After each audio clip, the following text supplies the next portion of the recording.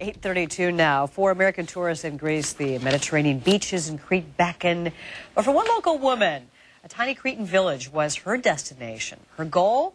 Connecting with the locals and teaching them English. Joining us is Christie Lund, our Global Volunteer of the Month, to tell us about a project that is very near to her heart. Good morning. Good morning. How are you? Wonderful, thank you. Well, let's talk about, now you've taken a couple of trips. Now, last summer you were in Greece and you were teaching the children conversational English. And why is that important, the kids learn that type of English? Well, I think the reality is, in our world, English is the dominating language. It's the language that will get people ahead, and students do learn English in school. And then here's a boy at a blackboard. And so this is just in a day's work, maybe you would work with them and help them with their letters. And exactly. And they'd had a few years of English already, so they came with some, but it's the conversation piece that is critical.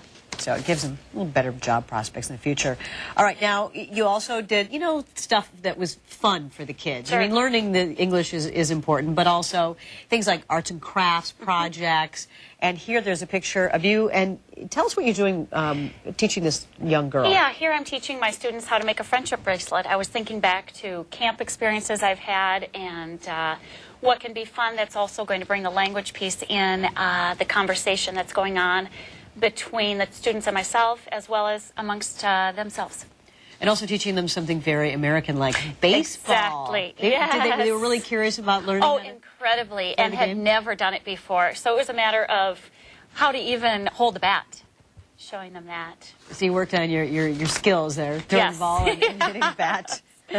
I know they couldn't learn from me. All right, and also, so that was Greece, and you also took a trip to Peru, and when was that, and tell us about that project. That was 2 summers ago. That was working as a volunteer in an orphanage, in the largest orphanage in South America. Okay, and I think it's important to know that because it is such a big orphanage, you said that oftentimes the siblings in this orphanage, they kind of segregate them by age, and they don't see their siblings very often. Right. Some of these children have been in the orphanage since birth and may not, among the days and the weeks and the years that they're together, have much contact at all with their siblings. It's such a huge facility. It's hard to believe that, but yeah, it certainly is true. Now, here we see a picture of kids. This is them in an auditorium. Oh, no, there you are. You're there in front of the classroom. Yes. And what are you teaching them? Are you just reading from a book? Just reading from a book. I happen to speak Spanish as well, so it was a book in Spanish, but I could also translate for them in English to kind of give the correlation between the two. And being a teacher myself, it was fun to be in the front of the classroom with a different group of kids.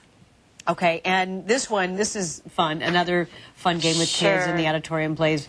And this is something my daughter loves to do. Head, shoulders, knees, and toes. Exactly. So again, you've got the language, you've got the fun. This happened to be a celebration we had with all the kids at the end of the 2-week program. Why do you think it's important to volunteer, on a global level?